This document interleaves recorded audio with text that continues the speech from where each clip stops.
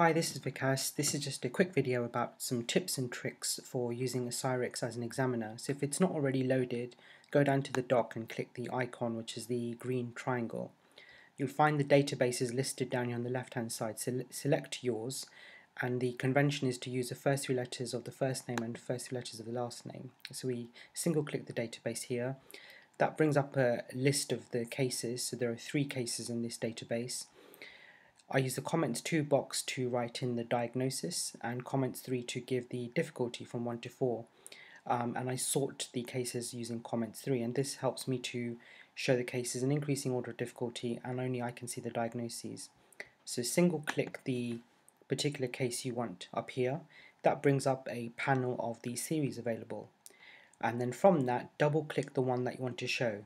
Don't double click up here because you may well end up showing an image that you don't want to as your first image. So double click down here. The first time you do that, you get this warning notice, click I agree, and your image comes up. If there's more than one image in this series, you can use a scroll button to scroll through them and it will show the different images. The icons up at the top allow you to window, pan, magnify or rotate the image.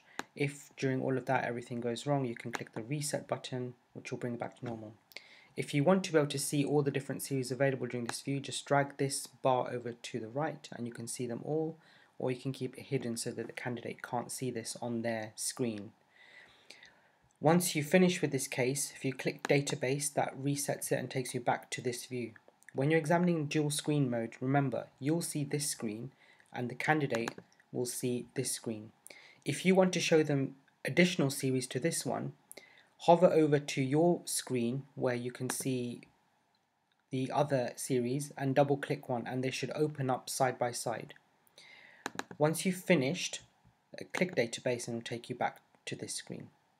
Okay, hope that helps. Bye.